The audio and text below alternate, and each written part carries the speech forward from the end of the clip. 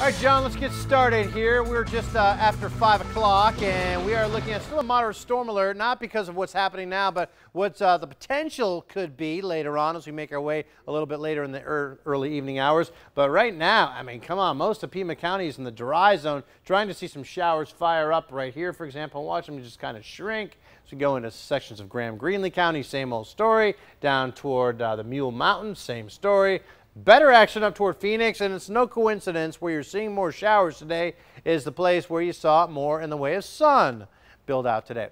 Flash flood watch, that's why we're going to keep the storm alert at moderate through Thursday morning, 2 a.m. So that conversely overnight tonight / early Thursday morning. Still have a flash flood warning. This is in the border of Pinal County and Maricopa County, certainly out of our viewing area, but it just goes to sort of demonstrate the fact that any showers that do develop, got a very moist environment out there, we could see some heavy rains.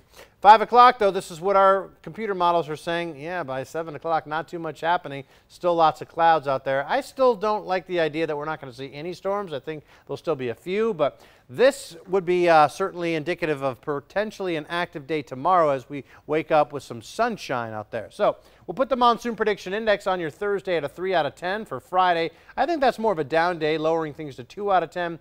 By Saturday, 3 out of 10. And Sunday could be another good day. 4 out of 10 monsoon prediction index.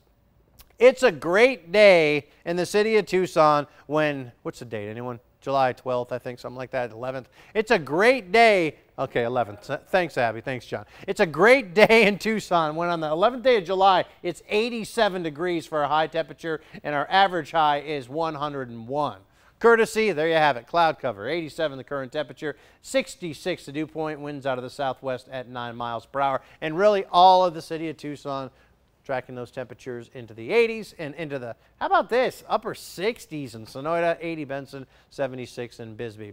Trend then for tonight, not going to cool down much. It's going to stay muggy with those lows falling into the 70s overnight. 70s, can't rule out an isolated storm tonight, but most of us stay dry and about a 30% chance of storms. A lot hinges on how much morning sunshine we see. Better chance of storms if we see more sunshine. 60s for Sierra Vista, Tombstone, Bisbee with a 40% chance of storms for you. 30% chance tomorrow, 20% Friday, and then this weekend maybe beefing things up a little bit again.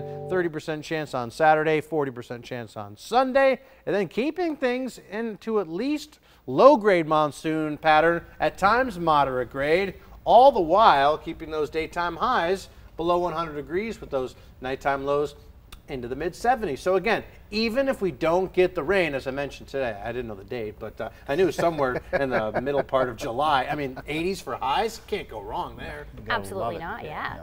Loving it. All right, we'll be right back.